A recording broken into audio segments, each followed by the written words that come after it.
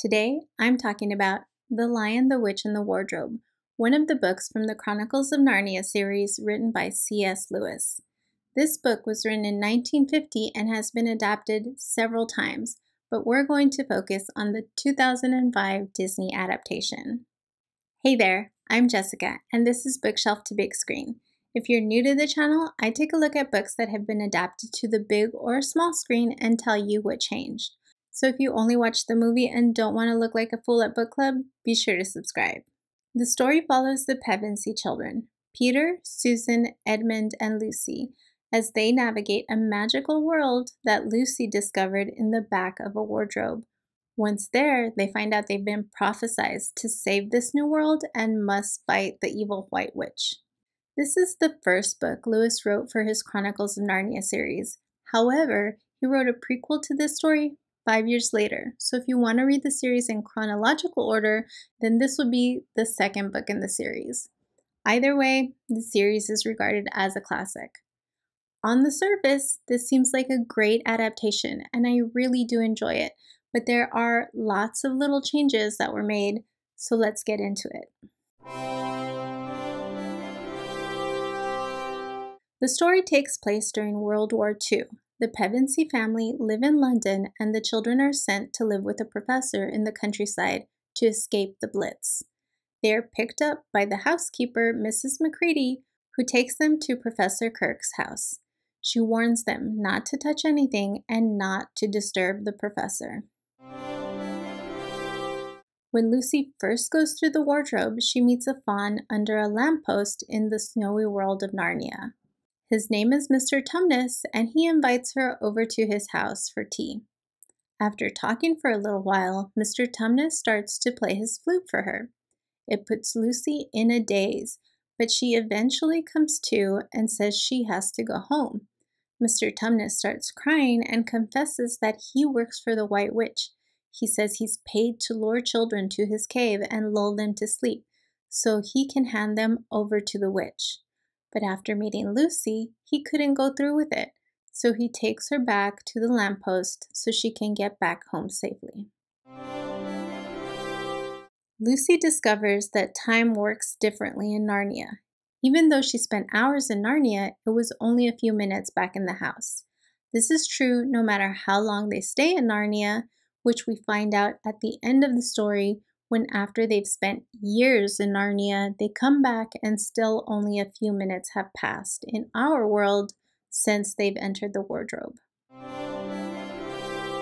When Lucy gets back, she tries to tell her siblings about Narnia, but they don't believe her. When she tries to show them, the wardrobe has gone back to being an ordinary wardrobe.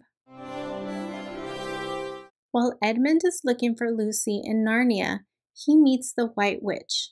Once she finds out he's a son of Adam, or a human, she invites him to sit with her on her sled. She offers him something to drink and asks him what he'd like to eat. He asks for Turkish Delight, and she uses magic to produce them both. While he eats, she asks him questions, and he tells her all about his siblings and how Lucy met Mr. Tumnus. The Turkish Delight happens to be enchanted, although we don't technically know this in the movie, and she has Edmund hooked. She promises to give him more and make him a prince if he goes home and brings his siblings to her castle. She tells him not to tell them, so it'll be a surprise, and gives him directions to her castle. After the witch leaves, Edmund finds Lucy, who tells him she had lunch with Mr. Tumnus. She tells him how bad the White Witch is, and it's a good thing that she doesn't know Mr. Tumnus let her go. Once they get back, Lucy tells Peter and Susan that Edmund also went to Narnia. But instead of backing her up, Edmund tells them he was just playing along with Lucy. Lucy runs away crying, and Peter gets mad at Edmund for being mean to Lucy. Peter and Susan decide to tell the professor about Lucy's delusion. He asks them why they don't believe Lucy. If she's not crazy and she's not normally a liar, he says that logically they must assume she's telling the truth. When the kids all get into Narnia, they go to visit Mr. Tumnus. But when they get to his house, they find the doors off the hinges and the house is wrecked. They find a note saying Mr. Tumnus was arrested by the secret police for high treason against the Queen. Susan is ready to go home, but Lucy wants to stay and help Mr. Tumnus. The kids meet a beaver who shows them the handkerchief Lucy gave to Mr. Tumnus as a sign they can trust him. He says Tumnus got it to him just before he was arrested. When they get to the beaver's house, the kids meet his wife and have dinner with them. He tells them Mr. Tumnus is being held in the witch's castle, but he says there's hope because Aslan is on the move. When the kids say they don't know who Aslan is, the beavers tell them Aslan is the real king of Narnia, and there's a prophecy that says 2 sons of Adam and 2 daughters of Eve will defeat the White Witch and restore peace to Narnia. Peter, Susan, and Lucy are trying to understand what they've just been told when they realize Edmund is missing. When Edmund gets to the witch's castle, he sees a stone lion and draws glasses and a mustache on it. In the book, it's explained that he thinks this is Aslan and that the witch has already taken care of him, which is why he feels emboldened to make him look silly. On his way to the door, he steps over what he thinks is a stone wolf, who turns out to be Mogrim, the chief of the secret police. Edmund quickly explains who he is, and Mogrim takes him in to see the Queen. The Queen is angry when she sees he's come alone, but he tells her that his siblings are at the beaver's house, and she calms down. While they're on the run from the witch, the beavers and children hear sleigh bells and think the witch has found them. They hide, and Mr. Beaver goes out to check, but he tells them it's safe to come out. It turns out to be Santa, who has been kept out of Narnia by the witch, but since her magic is starting to weaken, he was finally able to get in. He gives all the kids presents. Lucy gets a bottle of firefly juice, which will cure any injury. Susan gets a bow, a quiver with arrows, and a horn, and Peter gets a sword and a shield. Edmund eventually gets away from the witch, but she comes to see Aslan to remind him that, according to the deep magic, all traitors belong to her to kill, so Edmund must be turned over to her. Aslan says they'll discuss the matter in private, and when they're done, he announces that the witch has renounced her claim on Edmund's life.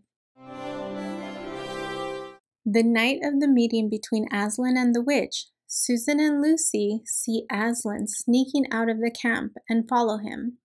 He eventually notices them and he allows them to join him, but at a certain point he says he must go on alone. The girls find a place to hide and see the witch's army is waiting for Aslan at the stone table. They tie Aslan up, muzzle him, shave his mane, and then put him up on the table. The witch tells Aslan that he gave his life for nothing, because now there is no one to stop her from killing Edmund or the others. Then she kills him. After the witch leaves, the girls go and mourn Aslan. A bunch of mice appear and start chewing through the ropes to free Aslan. When the sun finally comes up, the stone table cracks and Aslan is gone. He reappears a little way off with his mane fully restored.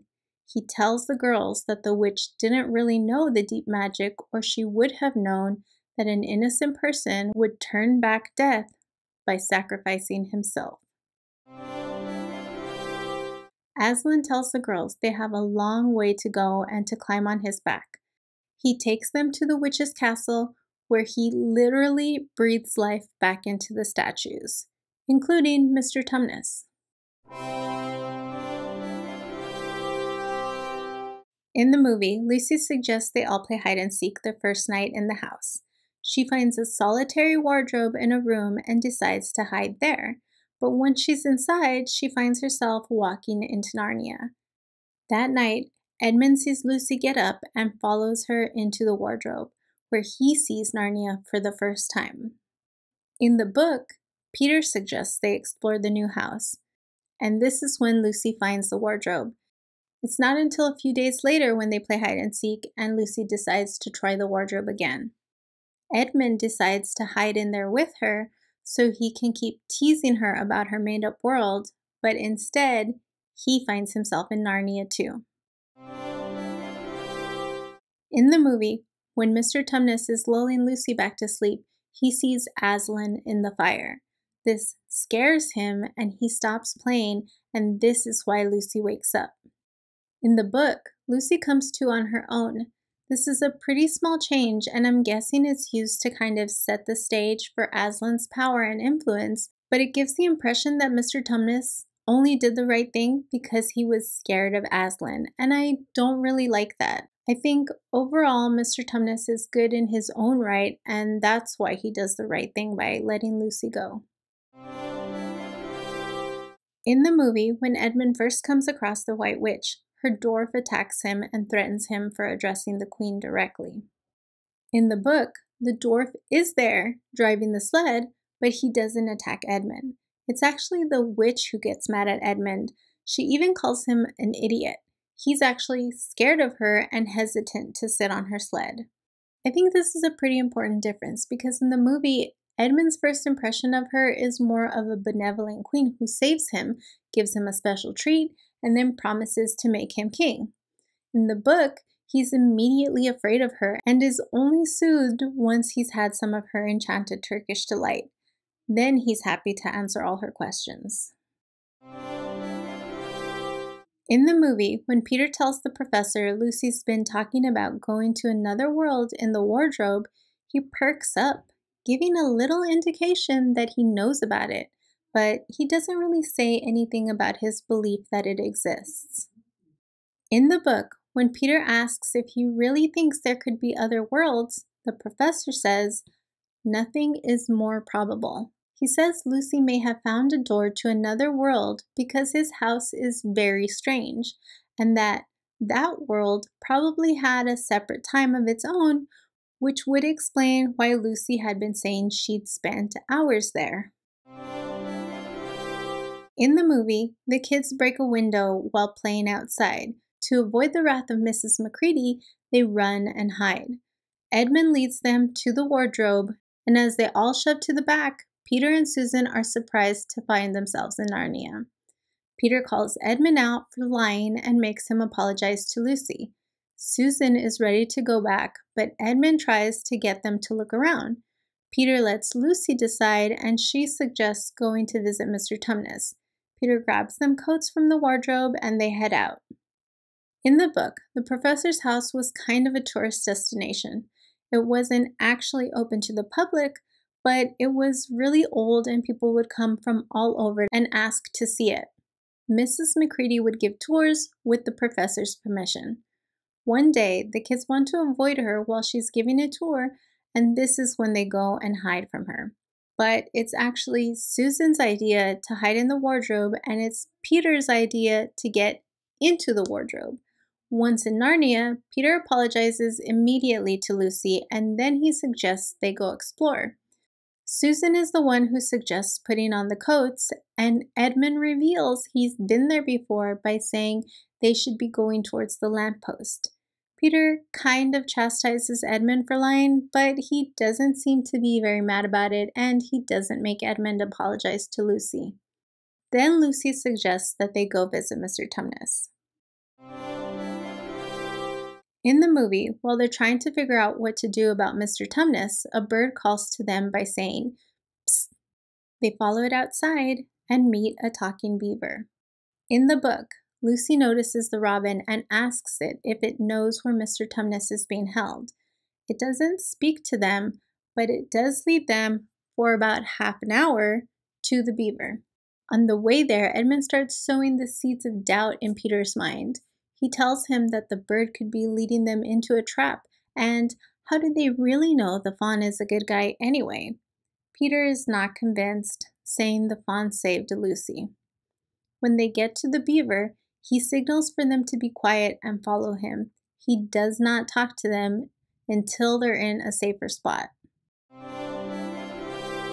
The book describes what the children feel the first time Mr. Beaver mentions Aslan's name. Edmund feels a sense of mysterious horror. Peter feels brave and adventurous. Susan feels as though a delicious smell or some delightful music has wafted by her. And Lucy has the feeling of waking up in the morning and realizing it's the beginning of a holiday break. I'm not sure how they do this in a movie, and I don't believe it's essential to the plot. I just think it's an interesting detail in the book that kind of highlights the kind of people these kids are. In the book, when they get to the Beavers' house, the kids help them prepare dinner. Peter and Mr. Beaver go out to catch fish while the girls help Mrs. Beaver fill the kettle, cut up bread, warm plates in the frying pan, and get Mr. Beaver some beer. It's all kind of extra detail, and there's some description of the Beavers' house, but I'm glad it was left out of the movie. It feels like a need to emphasize the roles of men and women in a household, which were still very prevalent in the 1950s, but doesn't really hold up today. I do think it's important to note that there's no mention of Edmund helping at all. In the movie, when Peter and Susan find out about the prophecy, they are unwilling to participate and ready to go home. Lucy still wants to help Mr. Tumnus, but Peter tells her she'll have to let it go. But that's when he realizes Edmund isn't there anymore. In the book, Peter and Susan don't really give up. Peter is eager to help find and save Mr. Tumnus because he had helped save Lucy. The conversation between the Beavers and the kids lasts a lot longer. The Beavers explain how bad the witch is and that most of the people that get taken to her house are turned to stone. They say that Aslan is a lion and that he will save them all. They say the witch claimed the throne by pretending to be human, but she's not a daughter of Eve.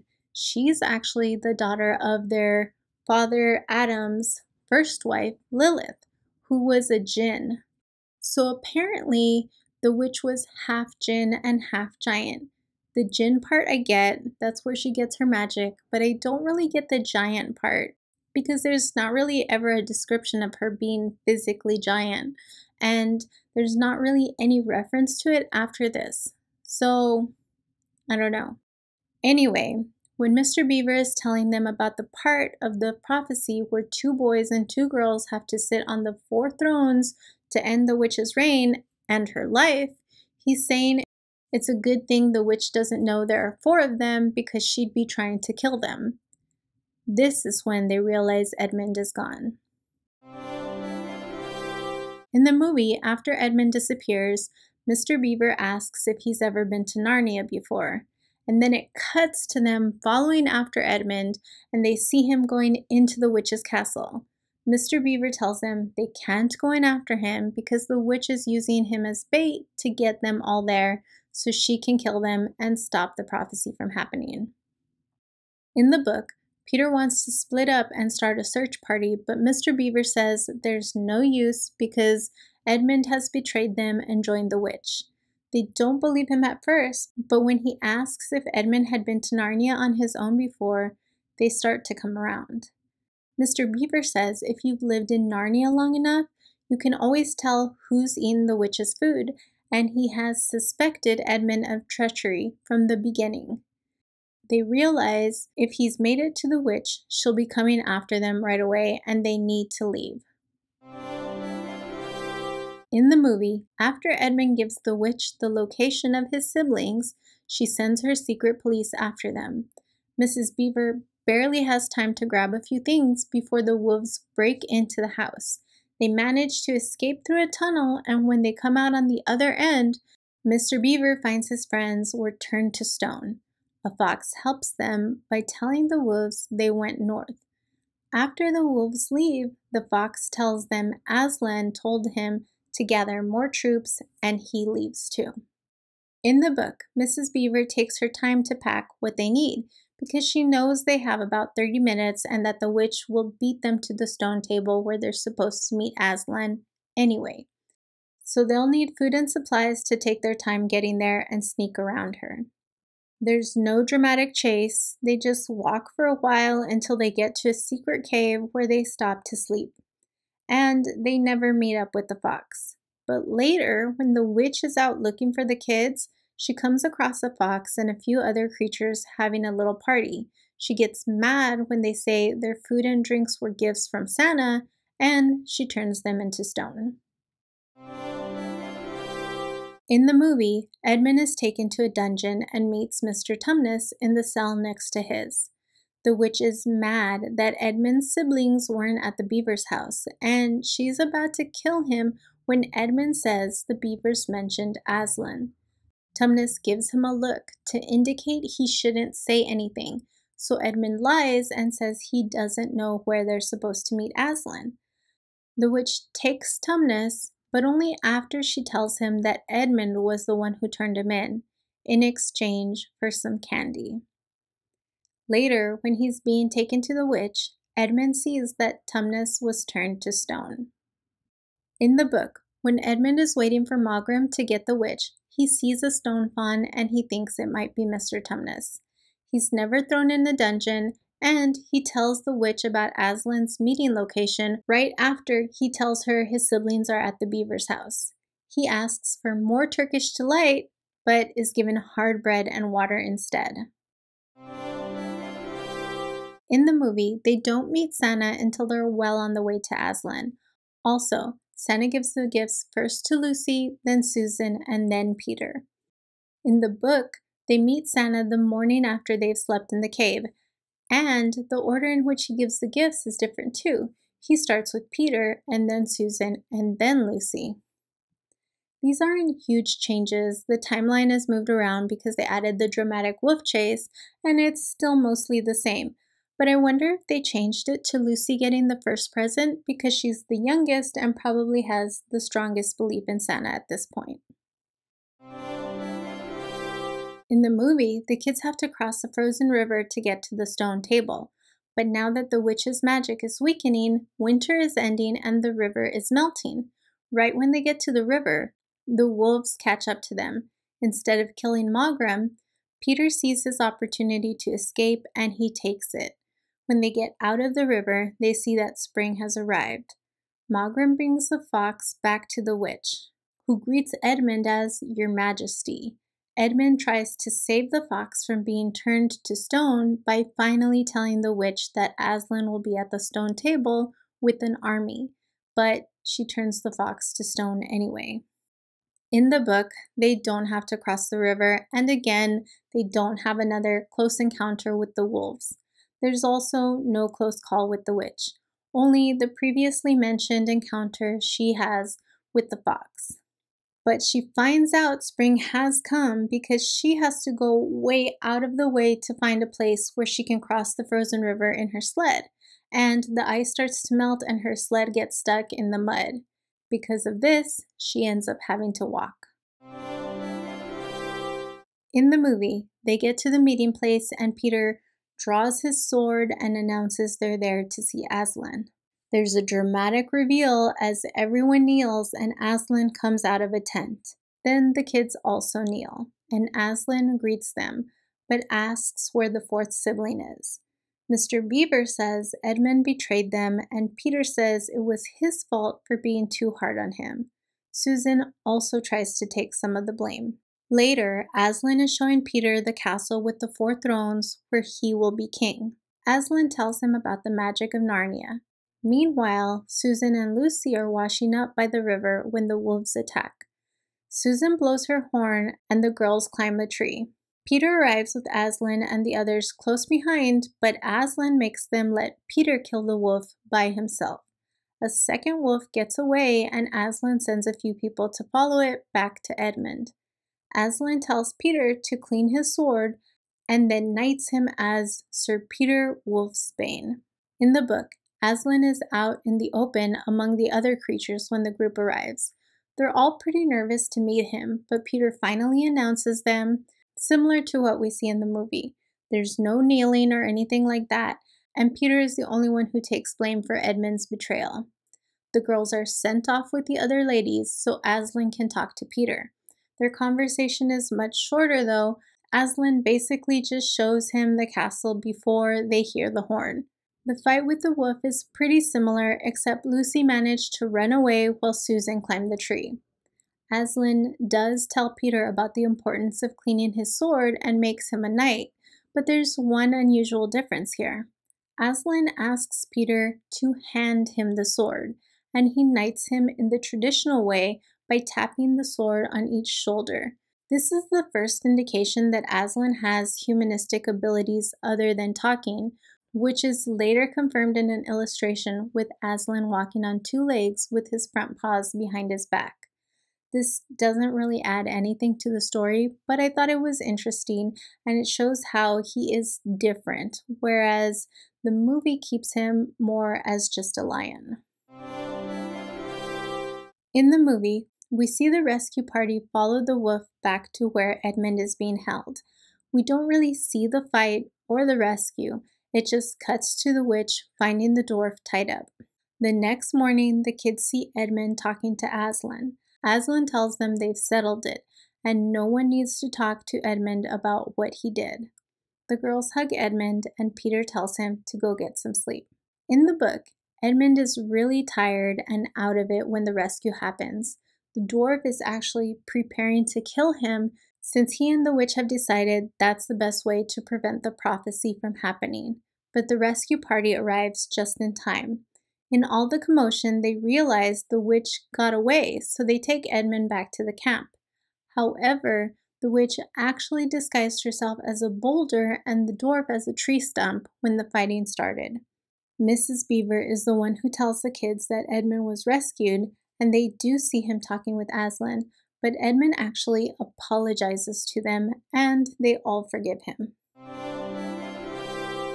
In the movie, Peter says he's going to send them home while he stays and fights, because he promised their mom that he'd keep them all safe. But they all agree that they need to stay. So they all get in some practice until Mr. Beaver comes to tell them that the witch is there to meet Aslan. None of this happens in the book. In the movie, the witch asks if Aslan has forgotten the laws upon which Narnia was built, and he replies with the meme-worthy line about not citing the deep magic to him because he was there when it was written. But in the book, he says, "Let's say I have forgotten it.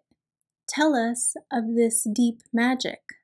Personally, I think this is funny because the movie version has been turned into a meme that I enjoy as someone who is one of the oldest of my cousin group and has been sent this meme on a few occasions. But also because in the book, Aslan is being so passive-aggressive and it really gets the witch riled up. In the movie, we don't see the stone table until the sacrifice, but in the book, it's where the kids meet Aslan, and then, after his talk with the witch, Aslan makes them move their camp to another spot, and then he hikes back to the stone table the night of the sacrifice. In the movie, after Aslan dies, Susan says they have to go and tell the others what happened. Lucy has the idea to send the message with the trees. When they get the message, Edmund tells Peter it's time to finally step up and lead the army. Scenes from the battle are cut in between what Lucy, Susan, and Aslan are doing since they're happening simultaneously. Edmund tries to save Peter from the witch and manages to shatter her wand, but she stabs him. Just then, Aslan appears with reinforcements, surprising the witch. The witch fights Peter and is about to kill him when Aslan attacks and kills her. The battle is won, but Edmund is seriously injured. Susan kills the dwarf who is about to kill Edmund, and then Lucy gives him some of the firefly juice, and he's immediately better. After she sees Aslan bringing statues back to life, she goes off to help the rest of the injured people with her juice. In the book, we read about the sacrifice, the resurrection, and the statue rescue before finally getting to the battle. So I kind of like how the movie has all those cutscenes to show the intensity of the battle. When Aslan finally gets there, he immediately attacks and kills the witch, and there's no near-death fight between the witch and Peter. Peter tells them that they only stood a chance because Edmund had the foresight to shatter the witch's wand after he saw her turning so many people to stone. There's no mention of Susan taking any part in the battle. Edmund was badly wounded, but Aslan has to remind Lucy about the firefly juice, and the effect isn't immediate. She wants to wait and make sure Edmund gets better, but Aslan has to make her go help the others. So in this case, Lucy is more concerned with her brother and has to be reminded to do the right thing, whereas in the movie, she remains this pure, innocent, good little girl, which I think is interesting. I like that in the book we have this little reminder that even the best of us have our moments of selfishness or anger or whatever. We're not perfect. In the movie, Aslan crowns the kids as kings and queens of Narnia, giving them each a piece of the kingdom. He also gives them all titles: Queen Lucy the Valiant, King Edmund the Just, Queen Susan the Gentle, and King Peter the Magnificent. Lucy notices Aslan walking alone on the beach, and Mr. Tumnus tells her sometimes he'll be there and sometimes he won't. And then he's gone. In the book, Aslan does the coronation, but he doesn't divide up the kingdom. Once they've been crowned, the kids give rewards to all their friends and those who fought in the battle. When they notice Aslan is gone, none of them say anything about it because they remember Mr. Beaver had once told them that Aslan usually comes and goes as he pleases. We also get details of the years that pass while they stay in Narnia and grow into adulthood. This is when they come to be known by their titles given to them by the people of Narnia. In the movie, after the coronation, it cuts to the children all grown up, riding through the forest, chasing a white stag. They stop when they find the lamppost, and Lucy has a vague recollection and leads them back to the wardrobe. They fall out of the wardrobe and are found by the professor. A mid-credits scene shows Lucy trying to get back into the wardrobe. The professor finds her and tells her she won't be able to get back in that way because he's already tried. She asks if they'll ever get to go back, and he says he thinks they will, but it'll probably happen when they're not looking for it. In the book, Mr. Tumnus tells them a white stag has been spotted, and it's known that a white stag will give wishes to anyone who catches it, so they try to find it. An interesting thing to note here is that the language they use now is different.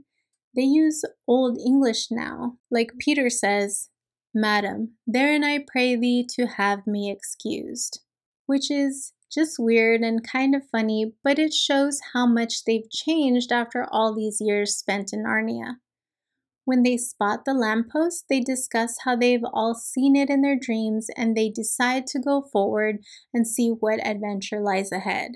Then they tumble out of the wardrobe minutes after they had entered, and they can still hear Mrs. Macready with the visitors in the hallway.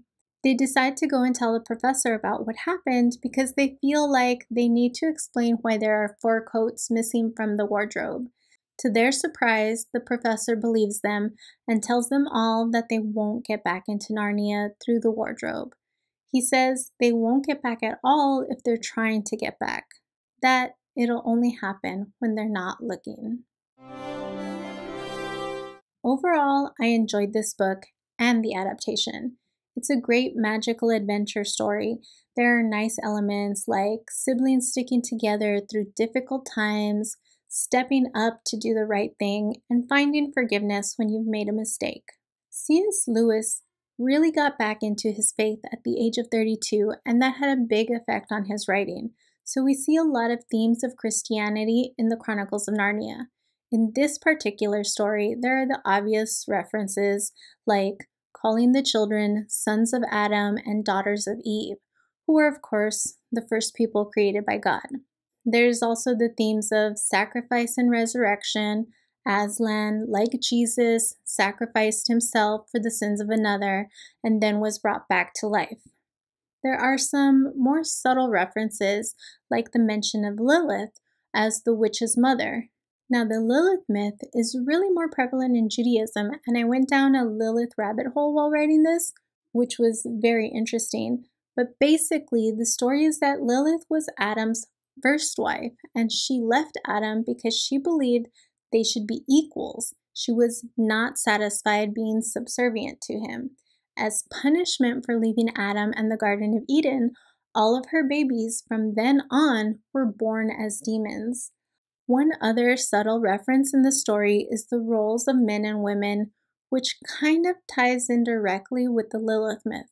There are little mentions about the girls making dinner and taking care of people while the men hunt, fight, and do the planning. Personally, I'm agnostic, so I'm not going out of my way to find stories with religious themes, but I'm not avoiding them either. While there are some very obvious references to Christianity, I don't find them off-putting or overtly preachy, and I can appreciate the story for all the other reasons I mentioned earlier. I also think it's kind of funny that Santa was included in this story because he's a character that can sometimes overshadow the religious aspects of Christmas.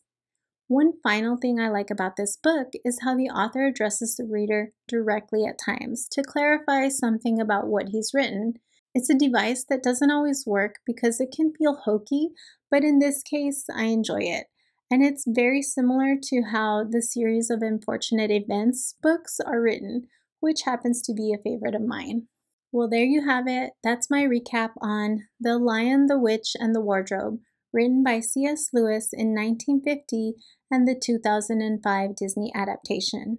I've included links to both the book and the movie in the description below so you can check them out for yourselves. If you enjoyed this review, please click like and be sure to click subscribe to see my next video. Thanks for watching.